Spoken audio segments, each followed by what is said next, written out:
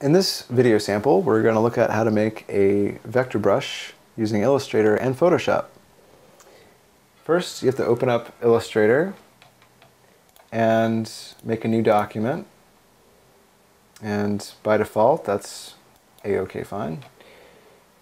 And basically, we're going to make a unique shape that we want to bring into Photoshop and use almost like we would a stamp pattern tool. So I'm just going to make sort of a blobby oddball thing here. For the heck of it, I'll add a little warp as well, just to have something very unique looking. And this is going to be a brush that can be used on just about anything in Photoshop that we'd like to use it on. So I've got our basic shape, and I'm going to save this now as brush sample, switch to EPS as a type, and just throw it on the desktop for now and save that.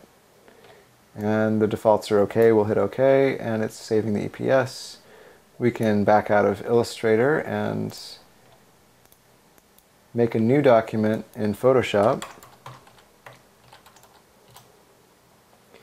And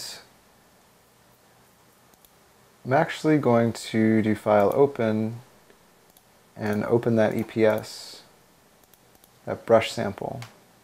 And when I try to open it, it's going to ask us if we want to convert it, increase the resolution, or adjust the size. And for now, we'll just say OK.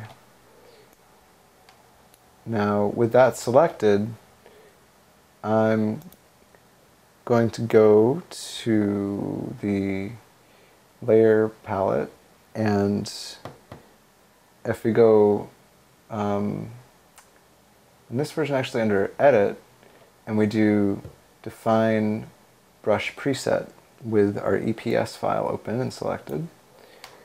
So it was just Edit and Define Brush Preset, and we'll give it a name.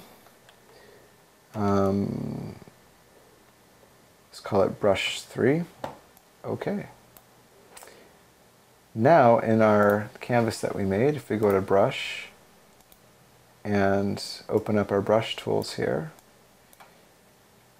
we should see at the very bottom of them our newly created brush. So I click once on that, and then onto our canvas. And now we've got a custom made brush. And that's how you use Illustrator and Photoshop to make your own brushes.